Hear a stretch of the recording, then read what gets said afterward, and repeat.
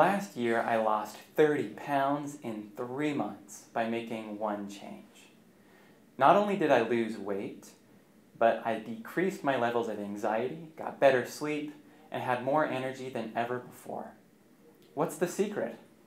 There is no secret. You have access to this hidden treasure of knowledge inside your very own copy of the Doctrine and Covenants.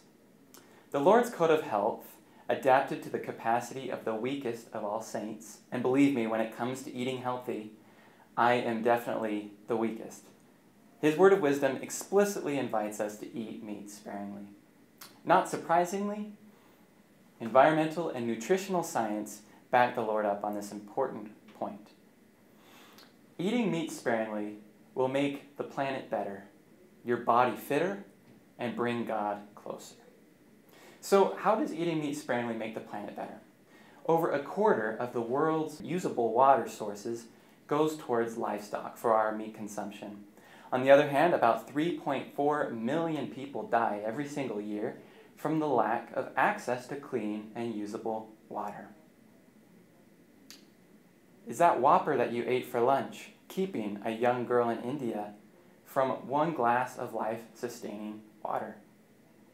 A recent UN report warned livestock are one of the most significant contributors to our world's environmental problems. Urgent action is required if the situation is to be remedied. Obviously, supporting a culture of heavy meat eating is one of the worst things that you can do for our planet. Well, how can eating meat sparingly make your body fitter? The literature and research from nutritional science offers a resounding conclusion about the links between heavy meat consumption, particularly red and processed meat, and heart disease, stroke, type 2 diabetes, certain kinds of cancers, obesity, not to mention early death. Well, looking at the consequences from eating lots of meat, you'd think it was a hardcore drug or something like that. When in reality, it's probably nothing more than the hot dog you had at your ward social last week. Whether you're young or you're old, the science is tremendously clear that changing the way you eat meat now, by limiting what you do, will bless your physical life both now and in the future. How can eating meat sparingly bring you closer to God? Consider the words of your Creator. Yea, flesh of beasts and of fowls of the air, I, the Lord your God, have ordained for the use of man, with thanksgiving. Nevertheless, they are to be used sparingly. Well, sparingly certainly doesn't mean never. But does it mean every day, every ward gathering, or every lunch here on campus? Following the Lord's commandments has never been a very popular thing, and limiting your meat intake and eating it sparingly is certainly not popular in and out of the church. But considering what the Lord offers us in keeping His commandments, really, it's something I've enjoyed doing. Growing up, I loved meat so much that my mom gave me a packaged ribeye steak for my birthday. As I think about my extraordinary love of eating meat, I realize now that I was right on a path for chronic heart failure or heart disease.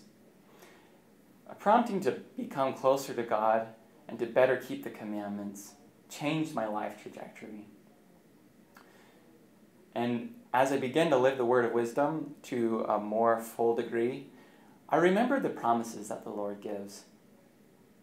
Yea, and all saints who remember to keep and do these sayings, and walk in obedience to these commandments, shall find wisdom and great treasures of knowledge, even hidden treasures, shall run and not be weary, and walk and not faint. Despite this profound promise and all the secular data and research we have from around the world, members of the church are, as author Jane Birch put it, flunking the word of wisdom. We are, on average, 14% more likely to be obese than our non-member counterparts here in Utah. Following the Lord and eating meat sparingly has profoundly blessed my physical and spiritual life I get more done with less headache. The promises are real and available to anyone who wants them. Choose to eat meat sparingly by having at least 2 meatless days a week. Having a meatless Monday and a salad Sunday will bless and benefit the earth and make it better.